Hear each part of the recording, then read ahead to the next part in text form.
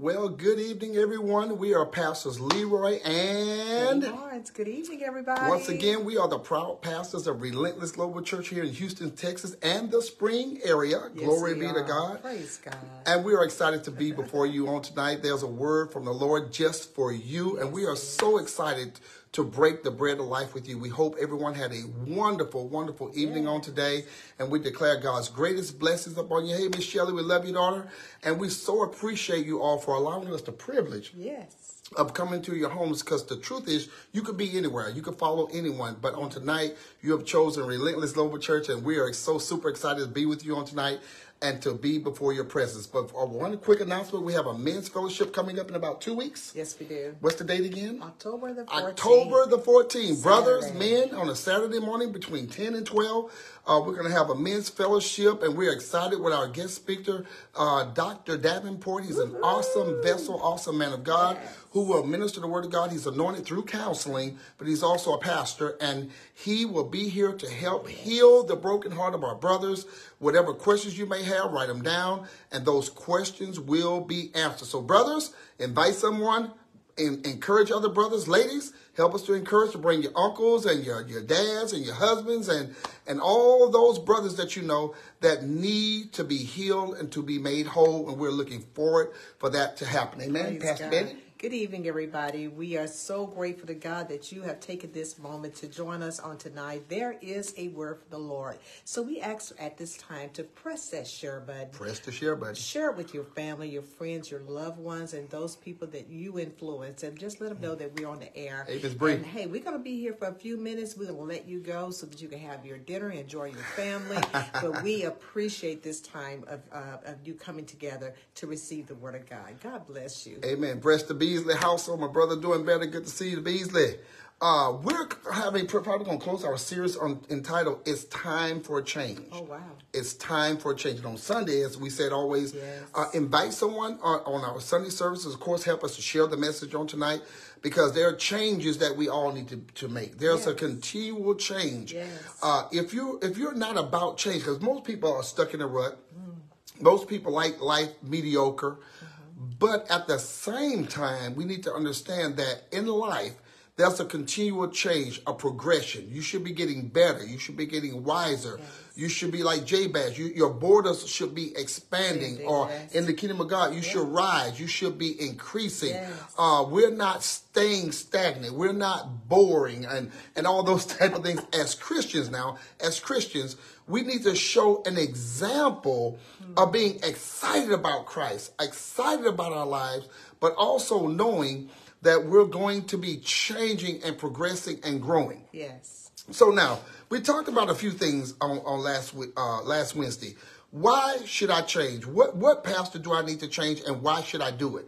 And we closed with this one on last Sunday, Matthew 28 and 19. Matthew 28 and 19. Because brothers, you need to change. Mothers, wives, you need to change. Teens, children, you need to change. But change for the better, getting stronger, getting wiser, and increasing in the knowledge and the wisdom of our Lord. So that we can change by the renewing of our minds, changing our heart, so that we're not mad and angry and have hatred towards our brothers and sisters and ex-husbands, ex-boyfriends, and so forth. So that I don't do anything to block my heart, because faith works by love. So let's write that one down. Let that be the first quote. Faith works by love. So now I need to change what's going on inside of my heart, so that the flow of the Spirit can work through me, and it can advance my life, and I can be a blessing in the lives of others. Matthew 28:19 says, "Go ye into all the world and make disciples of all men, baptizing them in the name of the Father, Son, and the Holy Spirit." So why should I change? Because of the calling. Because of the calling on my life. Not just to be a banker, not just to be a lawyer, not just to be a trash man picker-upper, not just to be a teacher and all these type of things, not just your occupation, but we are all called to be witnesses. We're all called to be an example. The church needs to get back, Pastor Betty, to caring about the world, caring about the lost. So at least I should make a decision that I'm going to live the best life that I can live, change and renew my life for the better, so I can be a witness, so I can be a light, and so that I can win those to Christ. The word there, go, means it's an action word. There's something I must do. Wow. To make disciples means, as a Christian, I should get involved in witnessing. And lastly, baptizing simply means leading someone to Christ. Wouldn't it be a shame? I live to be 120 years old. I die and I go to heaven, and I finally see the Lord face to face.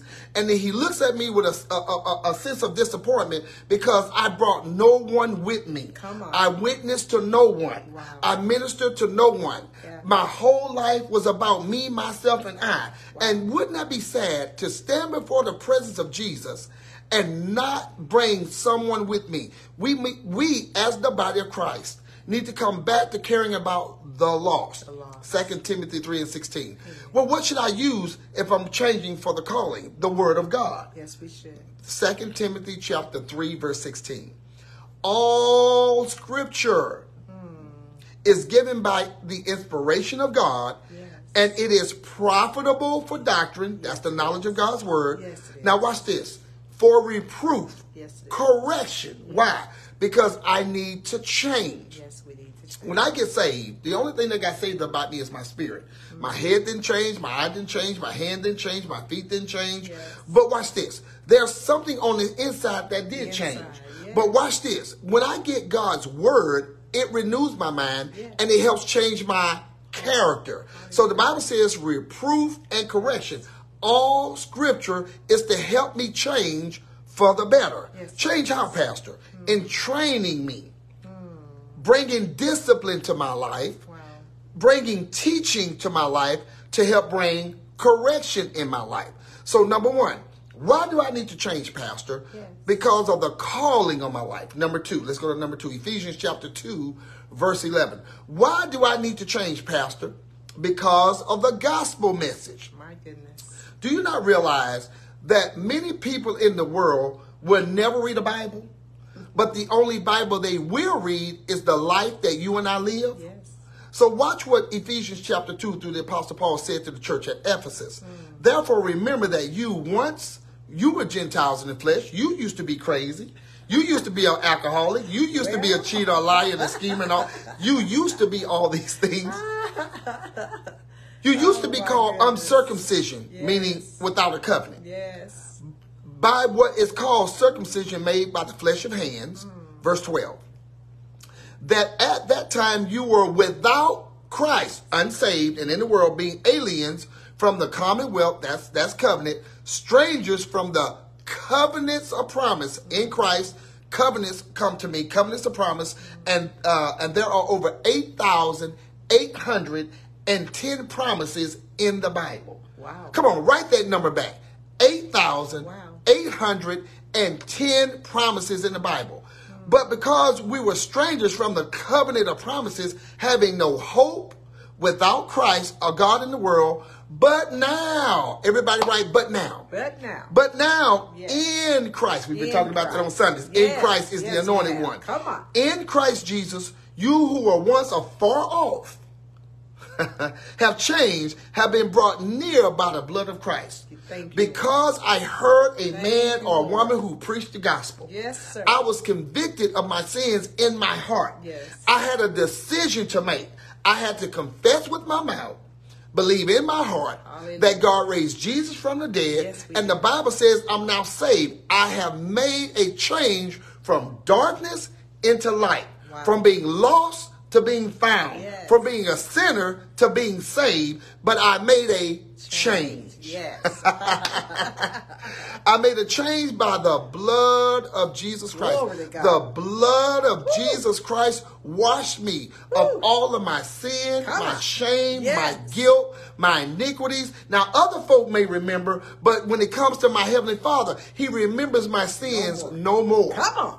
Yes, sir. Absolutely. Why do I need to change? Because of the gospel. Yes. Watch what John 4 and 13 says. Hey, Sister Crystal, good to see you.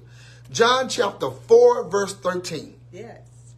Jesus answered and said, now here the backdrop of the story is the woman at the well. Yeah. So the disciples walked away from Jesus to go get him some food. Jesus is leaning on a well. A woman without a covenant comes to Jesus, and they have a conversation about water.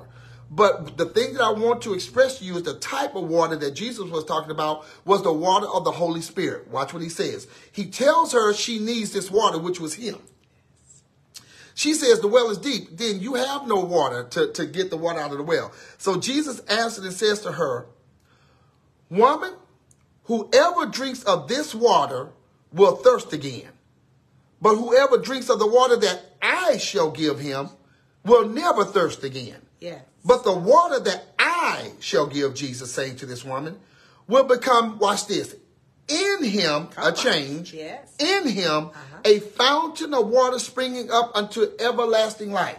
So he's telling her that if you want this water that you'll never thirst again, then you're going to have to make a decision to accept Jesus, which is Jesus talking about himself, so that you can receive the water of the Holy Spirit, the baptism in the Holy Ghost, and there will be something on the inside of you 24 hours a day for the rest of your life, causing you to change. Yes, yes, absolutely. The power of the Holy Spirit. Come on. Yes. She experienced the gospel message through Jesus. She repented. Well, what did she repent from? Because she was a woman without a covenant. She was confused. She was a woman who was married 4 times, and the man she was with now she was shacking with this man. So she repented of her sins, and then she became a witness. She became an instant evangelist because the water that Jesus was talking about came within her, and it changed her. And she knew, listen to me, she knew that there was a change on the inside. So much so that this woman ran into the city, told all the city, told all the men, the mayor, the governor, the president, corporations, men who had power and significance. What's this? She evangelized to them, said, come see a man who told me about all my sins. Come see a man who changed my life. Come see a man who gave me some living water. Glory to God. And all these men came out of the city. They came to the well to experience the Jesus that the woman at the well experienced, and they were all changed. Praise God. The whole city of Samaria received the gospel of the kingdom of God because one woman repented. One woman changed. What about you tonight? Amen. Everybody say change, change, change. Change, change, change. Glory to God. Number 3, last one. Number 3, why do I need to change to glorify God? Yes, we do. You need to change, not for a new house, not for a new car, not so your wife will cook, not so your husband would go to work and bring some money. No. We need to change so that we can glorify God. Watch this. When I change for the sole purpose of glorifying God, then I can please my wife. Absolutely. When I change for the sole purpose of glorifying God, then I can please my husband. Absolutely. When I change for the sole purpose of glorifying God, then an anointing will come upon me. Yes, it will. Then I can be promoted. Then I can increase. Then I can prosper and I can excel. When my sole purpose of changing is to glorify God. Amen. Psalms 86:9 says this. Psalms 86 verse 9. Amen. All nations whom you have made shall come and worship you, O Lord, and shall glorify your name. The word glorify in the Hebrew is doxazo, D-O-X-A-Z-O. It means to honor, to magnify, to celebrate. It means to hold in high honor, high esteem. Yes. But watch what Acts 11:18 says, because we've been created to glorify God. Yes, but I can't glorify God if I'm a liar. I can't glorify God if I mistreat my spouse. Amen. I can't glorify God if I neglect my children. Yes. I can't glorify God if I'm not a tithe, if I'm not committed to helping advance the gospel in the kingdom. I can't glorify God if I'm not who I say I am. I'm a hypocrite. So watch this. All nations. My goodness. All of us have been called to glorify God. Amen. Acts 11:18. When they heard these things, they became silent. And they glorified God, saying, then God has also granted to the Gentiles repentance unto life. Yes. Jesus didn't come for the Jews only. He said, I came to seek and to save that which is lost. But when the people of Jerusalem heard the gospel, and when they were convicted and pierced in their heart by the Holy Ghost, then they were changed. Watch this. From the inside out. Yes, sir. Yes, We're here to sir. glorify God. 1 Corinthians chapter 10, verse 31. 1 Corinthians chapter 10, verse 31. Therefore, whether you eat or whether you drink or whatever you do, do all to the glory of God. Amen. I made a decision to change that God may be glorified with my life. Absolutely. I made a decision to change so I can have a better quality marriage. Yes. I made a decision to change so that I could increase financially. Yes. I made a decision to change to be a better witness, to be a better father, to be a better brother to my brothers and sisters in the Lord. Yes. I have to make a change. And when I make a change with a good character, a good quality life, watch this, it all brings glory to God. Yes, it does. I am what I am. Hallelujah. By the grace of God. Hallelujah. And I have been created Yes. to glorify God. Amen. Well, let's look at this one. Ecclesiastes 3:1. Let's look at what the wisest man who ever lived on earth, Solomon, David's son. Let's look at what Solomon said. This was after the fall of Solomon. This was after all the wives and concubines, and God told him, don't marry those foreign women. What did he do? He married those foreign women, and his kingdom came down. Woo! After his kingdom fell, he writes this scripture in Ecclesiastes 3:1. And watch the wisdom of Solomon. To everything, and I mean everything, there is a season, a time for every purpose. And then when you read it on down, he'll tell you there's a time to be born. There's a time to die. There's a time to plant. There's a time to reap. There's a time to kill. There's a time to heal. There's a time of sorrow. There's a time of joy. There's a time to break down. And then there's a time to build up. What was the purpose of all of this? In all of your Christian life, there'll be an evolution of change. Yes, it will. There'll always be a constant changing in your life. There will be a time to pray. Then there's a time to stop praying. There's a time to give. There's a time to stop giving. But there's a constant change. And you need to know your season. Yes. Listen to me. Yes. Yes. You and I need to get into the presence of God so we can know the times. Oh, my God. To know the times and the seasons that we're in. Yes. And when we know the times and we know the season, watch this, we can handle the change. Woo! See, there's winter, spring, summer, and fall. But see, in the wintertime, you need a coat. But you don't need a coat in the summertime. You need to know the season. Yes. You need to know the time of change. Absolutely. Glory be to God. Glory to you God. need to know, what is Solomon telling us? There's a time to commit your life to God. And that time for you is now. Because Solomon realized he needed to repent, get back into the will of God for his life, and get back into the right season of his life. Wow. There is a change, and it shall be revealed. Watch how the prophet Isaiah says it. Wow. There's a future change coming through Isaiah, talking about Jesus Christ, talking about the Holy Ghost. But watch how he prophetically talks about the future change. Wow. Isaiah 43:19. Come on. Isaiah 43:19. Everybody write back to Pastor, say, it's time for a change. It's time for a change. Behold, remember, future. Behold, I will do a new thing. Yes. Everybody say, it's time for a change. It's time for a change. God is speaking through the prophet Woo! about a change. Come on. Now it shall spring forth. Yes. Shall you not know it? I will even make the road in the wilderness and the rivers in a desert. He will, in the wilderness, it takes work to bring back the brush and all the trees to make a path. But then the rivers in the desert is the Holy, it's like the Samaritan woman with Jesus at the well in John 4. The Holy Spirit, there are rivers of living water. He's talking about the future Holy Spirit. He's talking about the future Jesus Christ and his kingdom. And there's going to be a road open up. In other words, there's going to be a change. Yes. There are going to be things in your heart, a wilderness. Yes. There's going to be things in your heart, challenges. There's going to be things in your heart, a desert. But the Lord will bring a word through the future Messiah that will open up the roads and make your way clear. Wow. There will be rivers of living water. There will be no more drought. No more In drought. other words, if you're without a job, that there are rivers will flow into your life and open up a job. Come on. It's time for a change. Yes, it's is. time for employment. It's time for a happy marriage. It's time to grow up and mature in the things of God. It's time to walk in the spirit of discernment. In other words, the rivers of living water will start flowing. Amen. Life for you will become easier. Water. Living waters. Amen.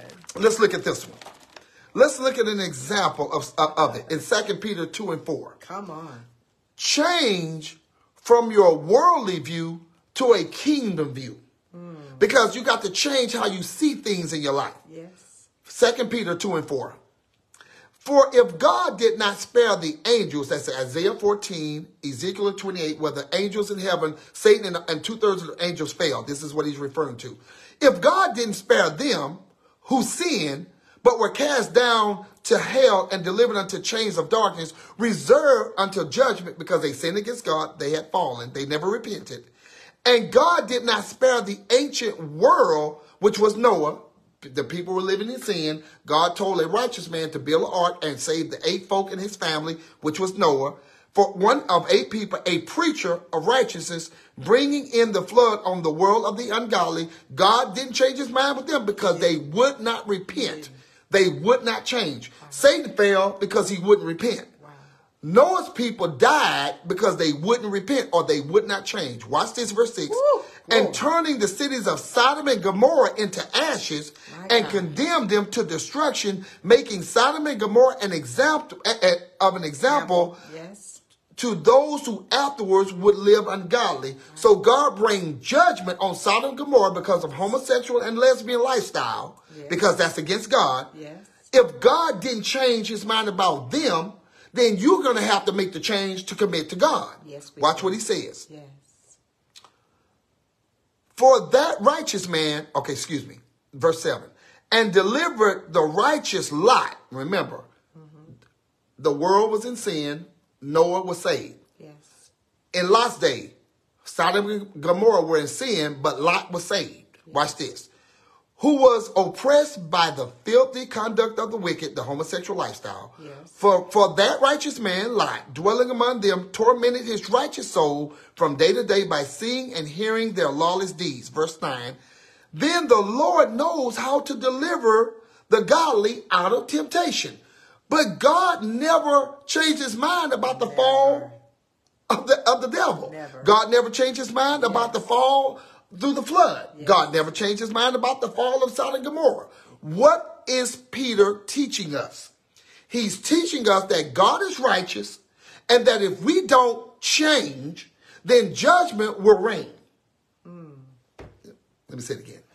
God is teaching us through 2 Peter chapter 2, verses 4 through 9, that we as the people of God must change for the better. Wow. We must change and stop being unwise. Yes. We must change and stop being ignorant and unlearned. We must change to get God's word so I'll know how to live, how to conduct myself, how to believe so I can increase and prosper in all of my life. Yes. But the thing that's being taught tonight is this, my brother, you must change. Amen.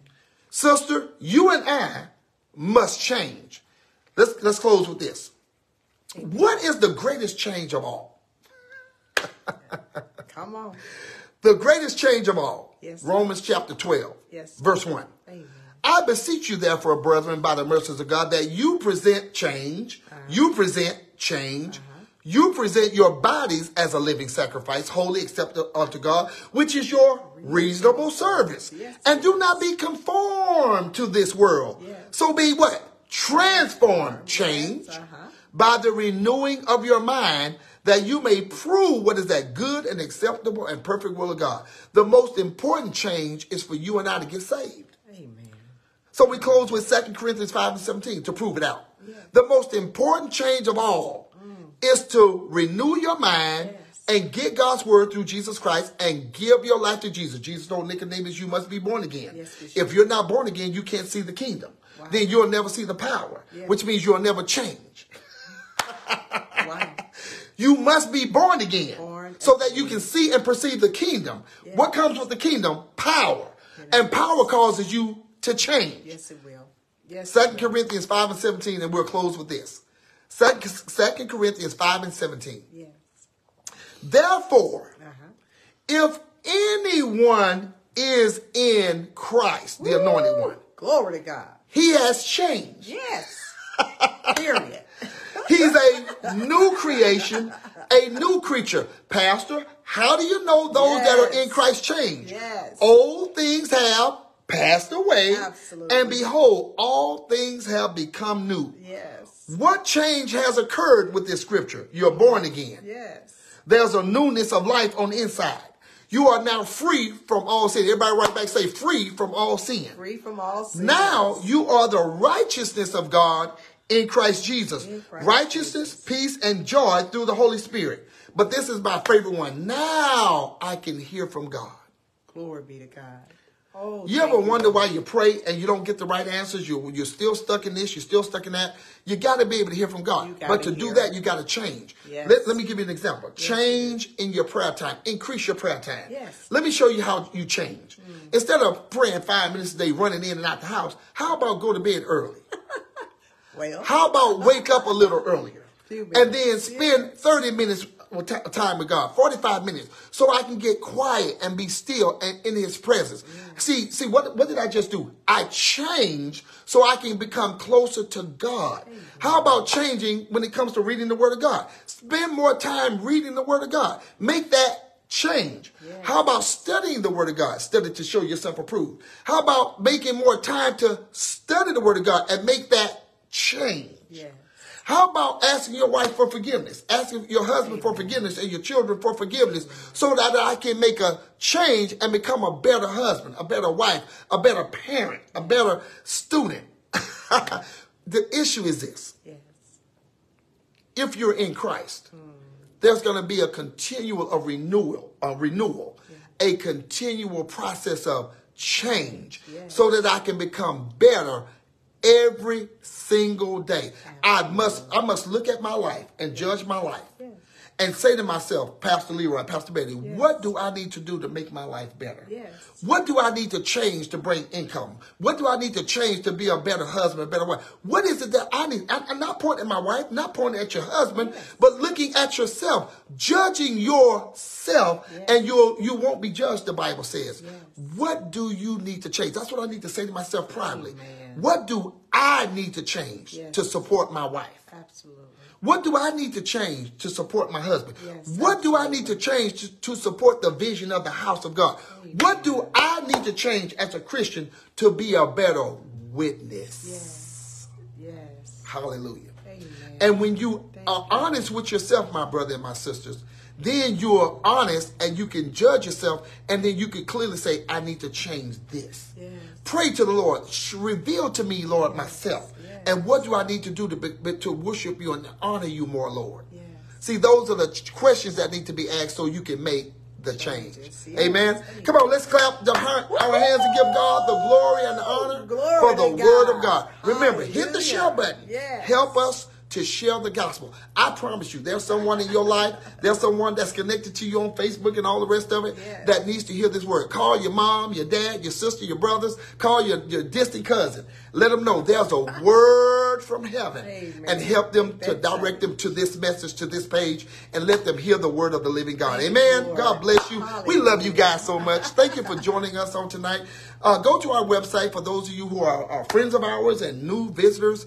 www.relentlessglobalchurch.org is our email. You can see us, check us out, see what we're about. You can also sow your tithes, offerings, gift of love, make a difference, help us to build the kingdom of God. Amen. If you'd like to email us, our email address is info@relentlessglobalchurch.org. And of course, if you'd like to call us, 713-936-6848. Lastly, our mailing address is RGC Relentless Global Church, P.O. Box 2202, Houston, Texas, 77252. God bless you all. Thank you for joining us on tonight. Hit the share button. And remember, Relentless Global Church is where? Love reigns. Love reigns. Come on Sunday. Invite Yes. someone. And we're going to probably teach our last message on the anointing. Aw. But every service, the power of God had fallen in the house. Oh, my God. People were ministered to. Miracle signs and wonders were manifested. And remember, brothers, the next 2 weeks, next couple Saturdays is coming October up. the 14th. October the 14th. We're having our men's fellowship. At 10 Brothers, a.m. come so we can teach you and train you how to be better kings. Amen. Amen.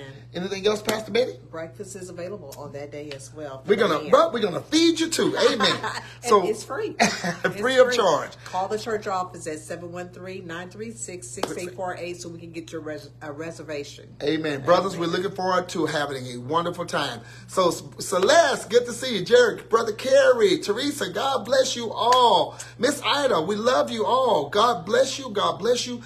We declare and decree. Miss Linda Maples, bless the Maple household. We declare and decree. The blessing of the Lord rest upon you. You too, Miss Angela, your husband. God bless y'all. We declare and decree the blessing of the Lord rest upon you, your home. The rest of your week will be awesome. We declare that the angels of the Lord will go before you and prosper your way. Sweet sleep is your portion on tonight. And we declare and decree shalom to your home and to your family in Jesus' name. Good night, all. Love you, Dre.